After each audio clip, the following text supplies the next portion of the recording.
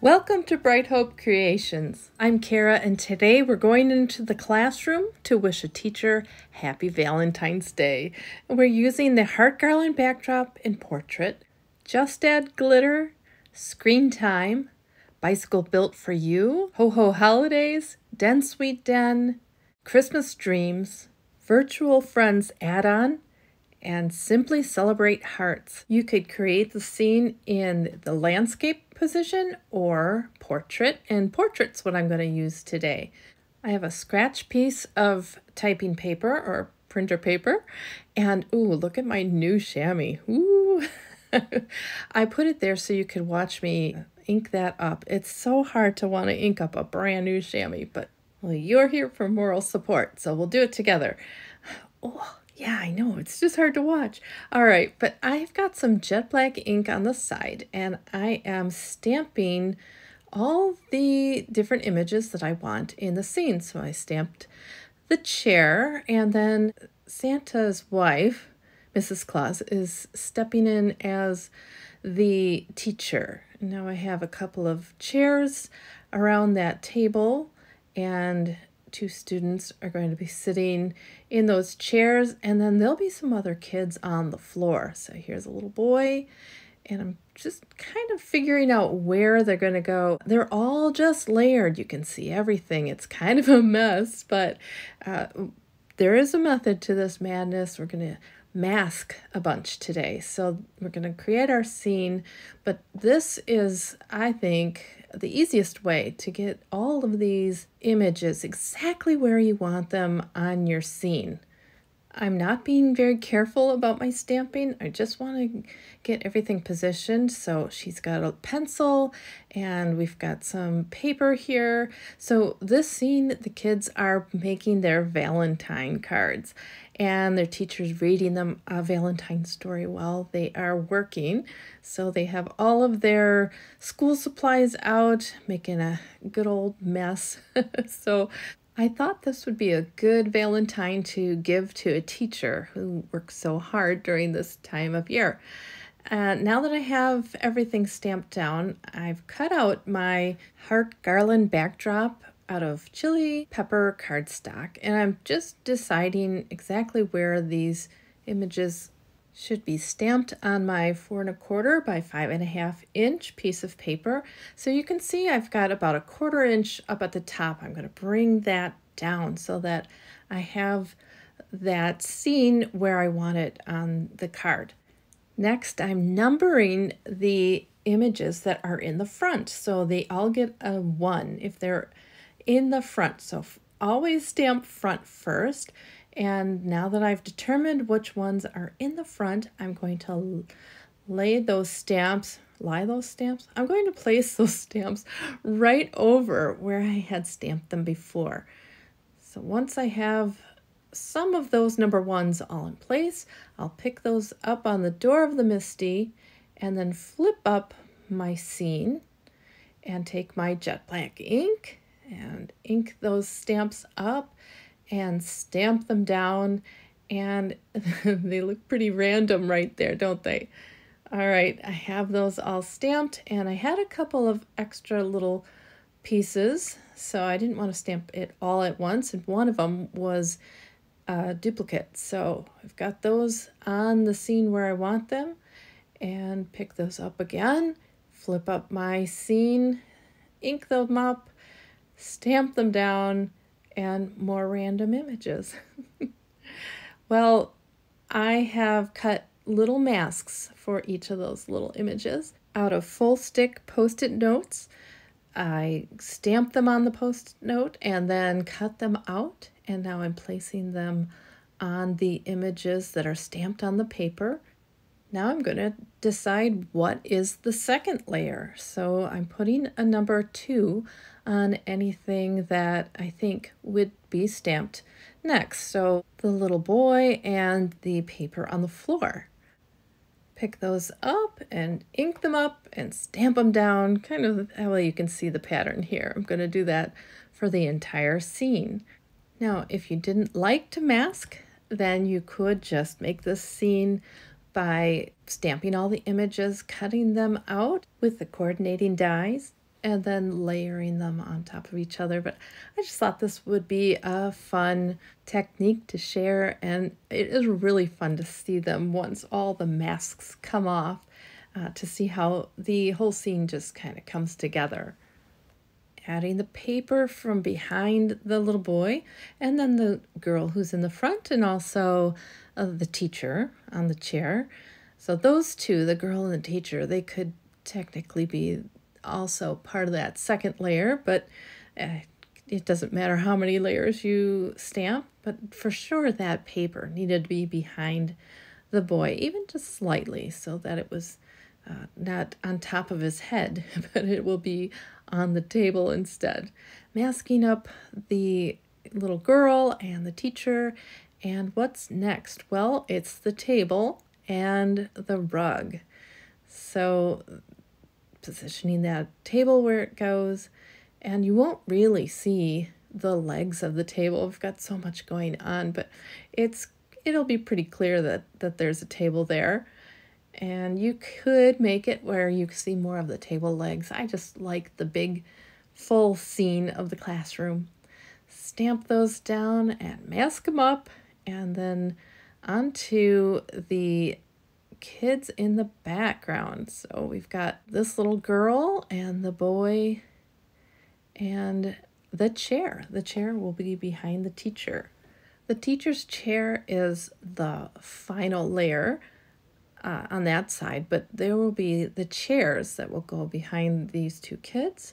So we'll need to mask up the kids, but not the teacher's chair. So let's stamp these guys all down and then mask them up, the two kids, and then one more layer, and that's those two chairs that the kids are sitting in. And since they are both sitting in the same chair, I'm going to stamp them one at a time. Once the entire scene is stamped, it's time for the reveal. So I'm going to speed this up a bit as I take all of the masks off, but you can see layer by layer it's coming together. So that book is in front of the teacher who is sitting on the chair. Those kids are behind the table, and the ones in front have their little Valentine supplies. Seeing them framed up, I'll probably trim off a 1/4 inch off the right. But first, I'm going to color everybody up, and I'm going to focus today on hair and skin because I'm typically coloring animals, little critters. And so I thought we'd focus on hair and skin this time. So I started with a base of E00 on everyone, and that was just so that I could find all of the skin areas. I still missed the one girl's leg. I missed her leg. The one sitting on the chair. I'll get it. Don't worry. It'll happen. But I'm mostly using E20s. So all a variety of the 20s. So here's that E21 blended into the E00. But some of the kids are going to have darker skin, lighter skin, just shadows from their hair. Here's the E27 for a rich brown, and getting those shadows in. So she had E23, and I skipped over the E25, giving her a real contrast from right under her hair to the rest of her face. And you can see I'm even getting darker up under their hairlines there so that the hair kind of comes forward a bit. I decided Michael's going to have, that's Mike. This is my 3rd grade class. He's going to have darker skin because he had darker skin. And so he had the E23, and just giving him some shadow with that E27.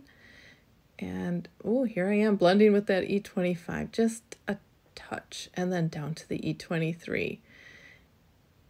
Blending the rest of it out with the E21. I think I'm working way too hard on that skin blend, I think.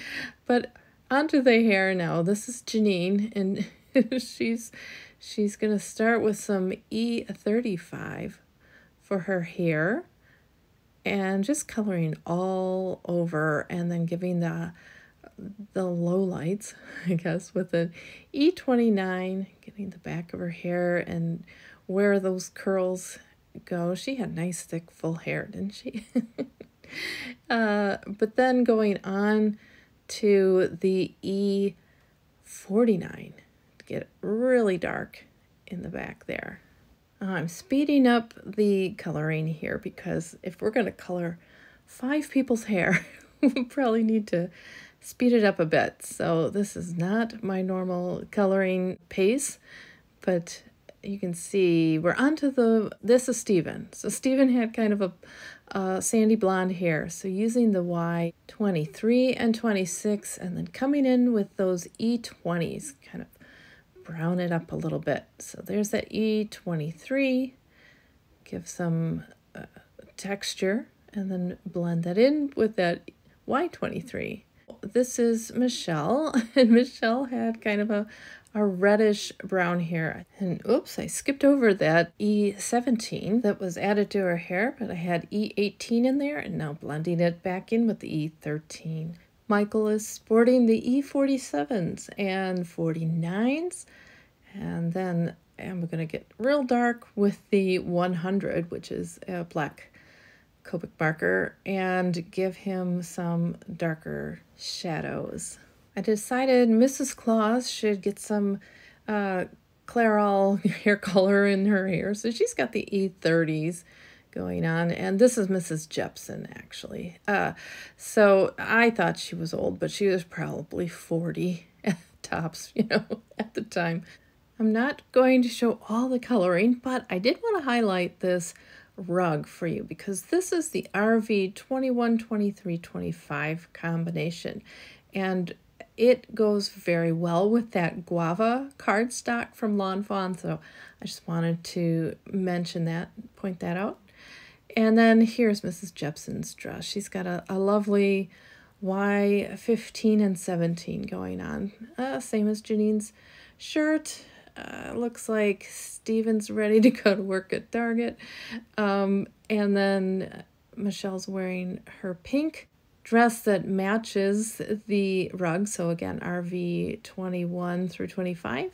And the blues were B00, 02, and 05. The reds were the R20s, so 24, 27, and 29. And Mrs. Jepson is wearing some sensible brown shoes, so the E20s.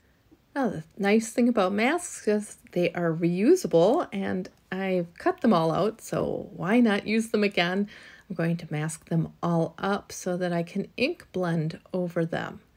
I didn't have to mask everything because, for example, those scissors are in Steven's hands. He's playing with the scissors, and he is covering them with his masks, so I didn't need to use those. But for the most part, all of the masks are going back on, and I had to cut a couple of extra masks because I didn't have chairs masked and the rug as well. So here's how I masked everything. I took my stamp and stamped it down on this full stick Post-it note and just cut it out with my scissors.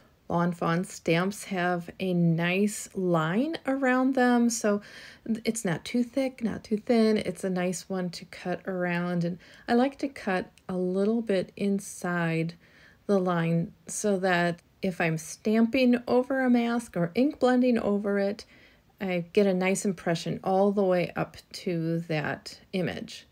All right, cutting out my chair, and I don't have to cut everything on this chair because Mrs. Jepson is sitting in that chair, but for the most part, cutting out everything on this chair. Back in 3rd grade, they didn't call it attention deficit, but it was more called daydreaming, and I was a daydreamer, so poor Mrs. Jepson. But she was great. She would give me little chores to do in the class, water the plants and feed the hamsters. I have very good memories of Mrs. Jepson. All right, well, now I'm dividing the scene by creating a floor and a wall. So this is our Hickory Smoke Distress Oxide floor, which is a nice warm gray. I used cool grays on the shading of everything else, so it'll show up nicely on this warm gray floor. Ink blending everywhere. Once I have that fully blended, I can turn it around And I'm using Mermaid Lagoon for the wall color here. One thing I like about Distress Oxides is that I can get a nice blend on the paper that I color with Copic markers. Typically, if I'm going to ink blend with regular Distress, I like to use Bristol smooth cardstock. I get a nice blend on that. But if I am blending on the paper that I'm using to Copic color, then it's nice to have those oxides because they just smooth out a little bit more. All right, here is that fun reveal, taking off all those masks. And if I wanted to stamp the sentiment right on this paper, I would have a one-layer card, but I never end up with a one-layer card. And especially when you've got great things like the heart garland backdrop to go all around it. So that's really going to bring it into the Valentine decorated classroom look. I'm going to touch it up a little bit with a W2. That's a warm gray. It doesn't really need much of anything, but I realized there was this little bit that was not ink blended, so I put those masks back on, actually used the rug on the table, but got that tiny little space ink blended. So it's all set to go using my jumbo glue tube for that heart garland backdrop. Just gluing it all around the rectangle portion. I don't feel like I need any on the hearts at all. So add that to my scene, and I did chop off that 1/4 inch on the right so that they're a little bit more centered. The die set comes with individual hearts, and so I cut those out of white cardstock and guava cardstock. I'm adhering those onto those heart banners. Give that room that festive look.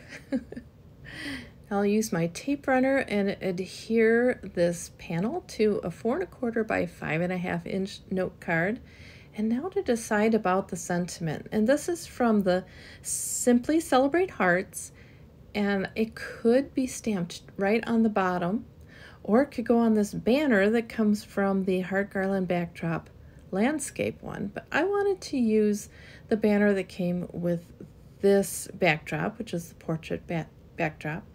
And I cut that banner twice, cut it out of guava cardstock. I'm going to heat emboss the sentiment in white. So I'm using clear ink, and I masked the happy part so it just says Valentine's Day.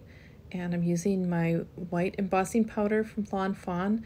I'll sprinkle that all over the banner, tap it off, and I will melt that with my heat tool. Here it is.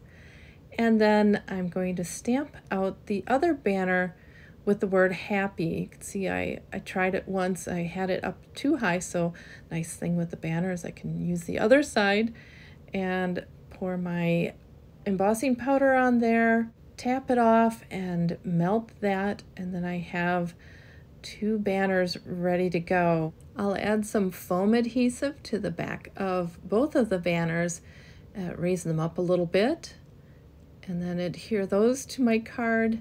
And I'll snip off the part that's hanging off the edge of the card for that top banner. And then this card is all set. I hope you enjoyed the video today and it inspired you to create a one-layer scene using masks, or maybe make a Valentine card for a favorite teacher. Thanks for watching and have a great day. Bye!